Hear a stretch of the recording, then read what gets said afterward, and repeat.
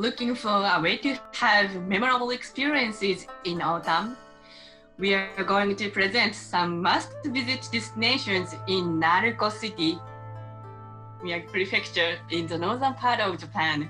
The Naruko hot spring village is highly acclaimed for its health benefits for wounds. You can stroll the village in Japanese cotton kimono called yukata. How about one cute Japanese doll made of wood? At some stores, you can paint this kokeshi doll with your favorite colors.